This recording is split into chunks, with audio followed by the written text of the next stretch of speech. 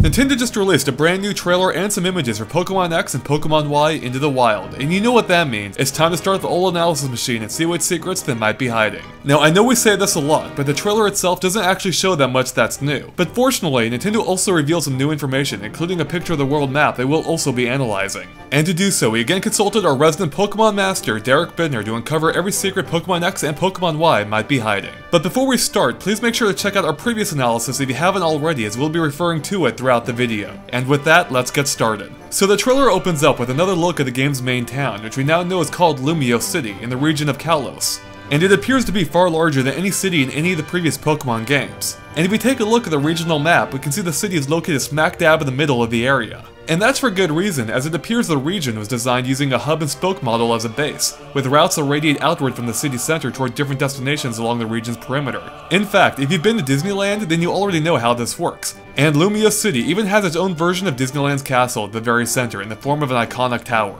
So based on this, it appears you'll be visiting Lumiose City frequently throughout the adventure, as you'll likely pass through it on your way to many of the region's destinations. Now, we've already mentioned in our previous analysis that the tower bears a suspicious resemblance to the Eiffel Tower, suggesting a heavy French, if not general European influence. And this is reinforced by most of the city's citizens wearing berets, which are commonly associated with France and other European countries. And check this out. If we compare the region's map to that of France, we can see that the two look remarkably similar in shape, right down to the ocean on the left and land to the right. Now interestingly, in a recent press release, Nintendo referred to this region as also being in the shape of a star, albeit a crudely drawn one. But what's interesting about this is that a star has 5 points, and if you look at Lumiose City, it appears to have 5 circular areas that might mark 5 different routes that radiate outward. And if we take a look at this gameplay clip from the trailer, we can see the trainer entering the city through what appears to be one of those paths. But did you catch the number on the wall marking it as Path 5? That might indicate that not only are there 5 paths in total, but it might also be referring to the route number, meaning routes 1 through 4 all lead from the city as well.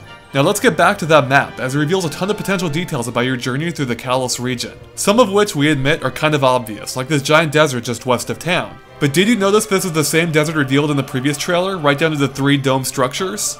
Now before, we speculated this might be some kind of lab or research facility, and while that may still be true, the map hints that it might be something else, because it appears that one of those dome structures is actually built on top of a lava pool. Maybe it's harnessing it for geothermal energy, and those nearby wind turbines sure do seem similar to those used in real life to generate electricity.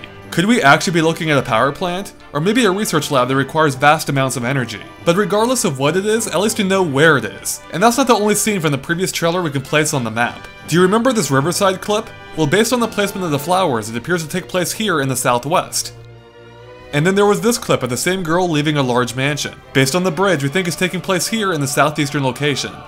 But it's not only the old locations that we can place. In the new trailer, we got a glimpse of a small town area with a fountain, which appears to take place to southeast of the city based on the similarly colored buildings, and yes, even that same fountain in the center. So that about covers it for the locations shown so far that we can confidently place. But what about all the locations on the map that we haven't seen yet? We think we may have some ideas of what they have in store for us. First up, let's take a look at this tiny town to the north. We have a sneaking suspicion this might just be where you start your game, based on this tiny footprint and isolated location. If we're right, you'd probably start off in one of the 4 buildings here, and then meet with the professor at his lab in what could be the northern building here to get your first Pokemon. And by the way, did you notice a large tree here with a giant clock built into it? We can't help but wonder if that clock might actually display the real time, meaning that the real-time clock from past games might be returning as well, where the world would change depending on the time you're playing the game at. But along those same lines, we don't think the seasons are returning, and here's why. Did you notice this area appears to be themed to the autumn season? Well, if we look around the map, we can see the other 3 seasons are represented too. We have summer with a desert and beaches, winter with a snow-covered area to the east, and spring in the flower-rich southwestern area, which is a level of diversity we haven't seen before in a Pokemon game outside of actual seasons, which would make their presence a little redundant if not confusing if they were actually here. Okay, that's enough about seasons, let's look at some more of the nearby areas. There appears to be a windmill in that winter area we just mentioned. Could that be home to the ice gym? And if we look at the opposite side of the map, we can see a cathedral-like structure that bears a suspicious resemblance to the Notre Dame. We can't help but wonder this might be where this clip from the first trailer takes place, due to the high ceilings. Could this be the fire gym? And just south of that is a strange Stonehenge-like structure, which further suggests that France won't be the only European influence on the game's world. Now let's take a look at this mysterious mountain castle to the east. Could this be the location of the Elite Four? It's pretty out of the way, and this path leading up to it might just be Victory Road, but we're really just guessing. Finally, if you look close, you might have noticed a bunch of caves throughout the map, but did you see the one here along the shoreline? If that indeed is a cave, then that likely means that the surf ability, which allows you to ride a water-type Pokemon, is back too. And speaking of riding Pokemon, one of the clips in the trailer shows the trainer riding one of the newly announced ones, Gogoat, through the city. Now according to a recent Nintendo press release, it seems you'll only be able to do this in specific parts of the city. But why? After all, the first trailer already confirmed you'll have roller skates to get around faster. What's the purpose of riding a Pokemon? Maybe you'll have to ride them to get to certain parts in the city, or maybe there are events that require you ride them, like a race. We're really not sure. But it seems that riding Pokemon through town isn't the only change in how you'll be getting around. If we take a look at some of the latest screenshots, we can see the trainer appears to be facing diagonally, which if you've played previous games in the series, then you know is a pretty mind-blowing addition, as you've historically been locked to a grid and only able to move in the 4 primary directions. In fact, if we take a look at this clip from the trailer, we can see the trainer adjust his running path ever so slightly, further suggesting that you might have full freedom of movement. And that's not the only thing you might have more control over. Now we've already pointed out in a previous analysis that the camera appears to be far more dynamic than before, but the new trailer hints at the fact that you might actually have some control over it too. Take the opening scene for example, where the camera starts on your profile but then eventually pans upward. In Pokemon Black and White, the camera only changed when you moved between areas, or during specific situations, so it's possible to actually be controlled by the user here. Especially because many of the camera angles featured here appear to be far too cinematic to actually be playable. Look, that poor girl's gonna run into something because the player can't even see where she's going, which means these probably aren't automated. And by the way, did you notice how the girl looked at the coffee shop as she walked past? It seems that trainers will automatically look towards points of interest, similar to Link in the Zelda games, which is a cool addition. Okay, that's enough about the city, let's talk about the Pokemon themselves. First up, we have the 3 starters that we already knew about before, Chespin, Fennekin, and Froakie. But thanks to the new images, we now know a little bit more about them, specifically what their starting moves are and the moves they'll be learning early on. For example, the moves that Chespin will be starting with or learning early on are Tackle, Growl, Vine Whip, and Rollout. Similarly, Fennekin's set up as Scratch, Tail Whip, Ember, and Howl. And then we have Froakie with Pound, Growl, Bubble, and Quick Attack. So that covers it for the old and new Pokemon, but let's take a look at the new Pokemon. First up we have the normal electric type, Helioptile, who we see here using Parabolic Charge, which is a new move that attacks everything nearby, and then restores Helioptile's health by half the amount of damage inflicted. So that seems handy. Next up is Fletchling, a normal flying type who we see here using Flame Charge, which not only inflicts damage but makes him faster each time too. Then there's the adorable Pancham, a fighting type seen here using Parting Shot, which decreases your opponent's attack and special attack effectiveness, while also allowing Pancham to swap out with another Pokemon during the battle. And finally, there's a grass type Gogoat, not to be confused with the delicious type Gogurt. Here we see him using Horn Leech, which allows him to deal some pain while recovering half of that damage back as health. Whew, and that covers it for all the actual Pokemon shown in the trailer. Though did you notice a statue in the fountain in this clip appears to be of Rosalia? Yep, seems she's back too, as well as her evolution types. And while we're on this image, it looks like there's a gym in the background here too.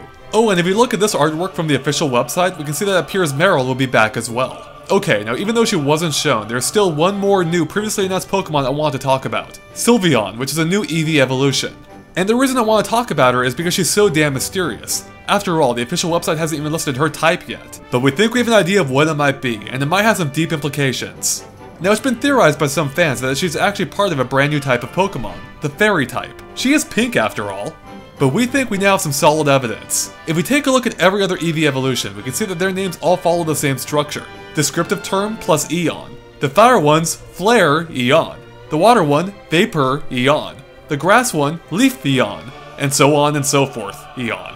But what about Sylveon? What could the Sylv part actually mean? Well, nothing as it turns out. It's not actually a word. But it sure sounds like another word that's spelled pretty similarly, and that word is Sylph. And its definition is a mythological elemental being that inhabits air, and has even been referred to as fairies of the air. Sounds to us like we might have our first new Pokemon type since Gold and Silver. And we're not done yet. Let's take a look at that map again. Do you see that weird pink structure in the water on the east side? Its colors look similar to Sylveon's, don't they? Almost fairy-like. And what's the icon on the front? Sorta looks like a Pokeball, doesn't it? Could this be the fairy-type gym? Maybe. Okay, we're nearly done here, but as usual, there's still just a few final details left. First up is your trainer. Now we already know you could play as a boy or a girl, but according to the recent screenshots, it seems you'll also be able to choose from one of a few different styles for each one. And as we speculated in our previous analysis, it's now been confirmed that you can indeed customize your trainer by trying on new outfits and accessories. And speaking of the trainers, if we take a look at this screen with the boy trainer, we can see someone who looks suspiciously like the girl trainer in the background, even down to the pink bag hanging off her right arm. The only thing she's missing is her hat. Perhaps the trainer you don't choose goes on to become your rival, or factors into the story in some significant way. Then we had this screenshot where the black button icon confirms that Pokemon accessories and ribbons are back too. And if we zoom in on the corner of this screenshot, we can see that you'll once again find Pokeballs out in the wild that contain items, which isn't entirely unexpected, but it's nice to know regardless. Finally, there seems to be a pair of odd-looking things in the background here. If we zoom in, they almost look like baby Gogoats. What are these things? It's really hard to tell. And with that, we're done covering everything we could dig up on Pokemon X and Pokemon Y. As usual, let us know if we missed anything by posting in the comments. Thanks for watching, and make sure to stay tuned to GameXplain.com for more on Pokemon X and Pokemon Y and other things gaming too.